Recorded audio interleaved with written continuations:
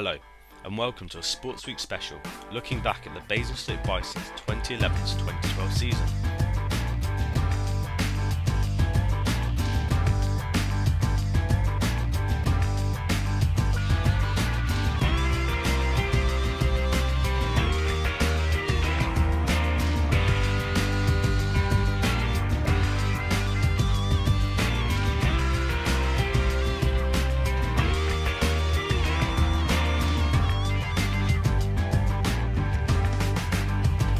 Before we get started with the action, sports reporter Michael Connolly went to meet the players and try ice hockey for himself.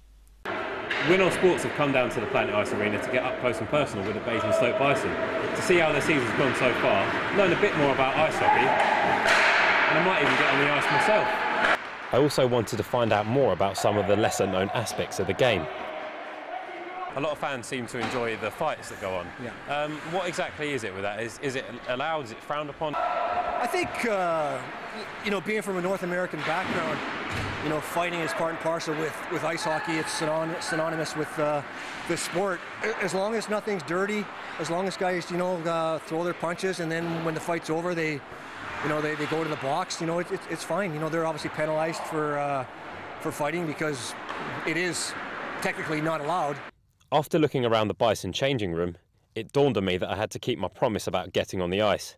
So it was time to get kitted up.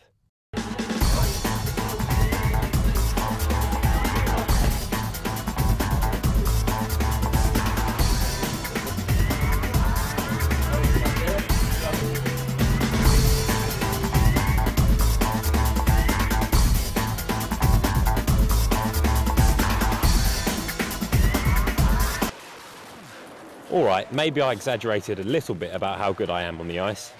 But after an unsteady start and a little bit of coaching, I managed to knock one past the netminder. Alright, he probably let it in. But anyway, I spoke to Steve to see what he thought. So Steve, I thought I had quite a good game. Do you think there's a chance of me getting on the bench on Sunday? Well, I've been involved in hockey for a lot of years and seen a lot of players, a lot of good ones, a lot of bad ones, and you look good.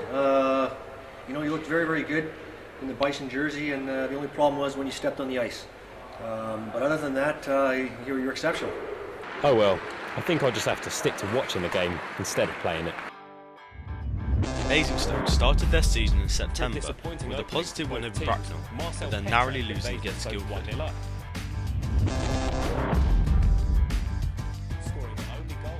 October didn't begin well for Basingstoke, with defeats coming against Bracknell, Slough and Sheffield. They did manage to get an impressive 7-2 win against Telford, but this form didn't last.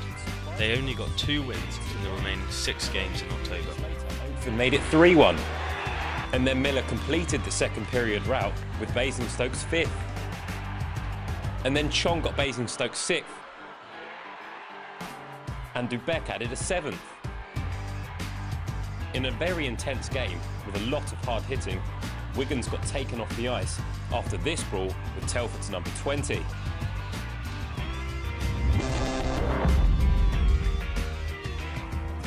In November, the Bison began to get their season on track, with wins over Petersburg, Guildford, Telford and, impressively, scoring 7 goals in their games against Slough and Swindon.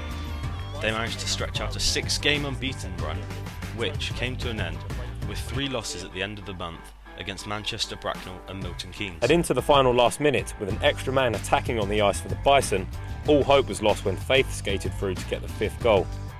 The game ending 5-2 to Manchester Phoenix.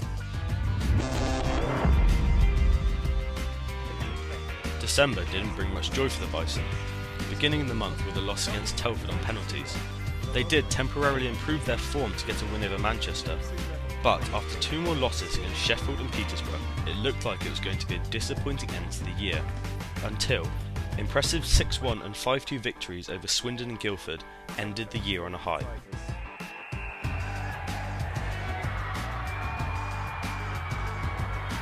Joe Miller levelled it for the Bison, but Marek Hornak made no mistake for the Telford Tigers, giving them the extra point.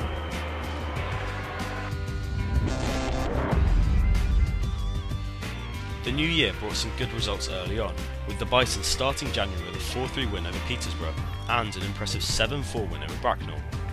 The rest of January is positive for Basingstoke, winning 4 of their remaining 6 games. The Bison weren't going to be beaten easily though, and this well-placed bullet shot from Marcel Petran evened the scores and sent the game into overtime. The Bison's netminder Stephen Wall became the hero of the day as these 2 saves won the shootout and saw the Bison win 5-4. With good results coming in January, it was looking like Basingstoke could push towards the top of the table with another victory at the start of February, but the inconsistency that has plagued them through the season haunted them in February. They managed to get 4 wins, the best being 3-1 victory over Bracknell, but losses against Slough, Swindon, Guildford, Sheffield and a disappointing 8-5 loss against Peterborough saw Basingstoke slip to the middle of the table. But the Phantoms weren't finished scoring when Chris Allen got his name on the score sheet. Liam Chong got a consolation goal for the Bison, but that's all it was, when with only 40 seconds to go, the Phantoms rounded off a nightmarish night for the Bison with a final goal, leaving the scores at 5-8. May started the way February ended. 2 back-to-back losses against Slough and losses to Telford, Guildford and Sheffield saw Basingstoke settled in the middle of the table. With minutes left in the game, the Bison subbed their keeper to try and find another goal, but this allowed Luke Brittle to score from inside his own half, closing out the game. They did finish the season on a high with an exciting 4-3 win against local rivals Guildford in their last home game of the season. Steve Morris stepped up to take the penalty.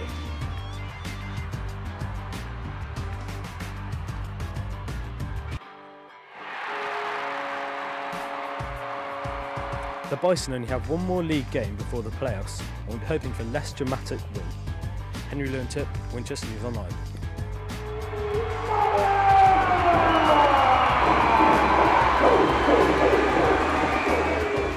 That brings to an end the 2011 to 2012 season for the Basingstoke Bison.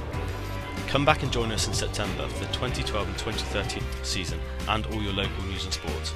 Goodbye.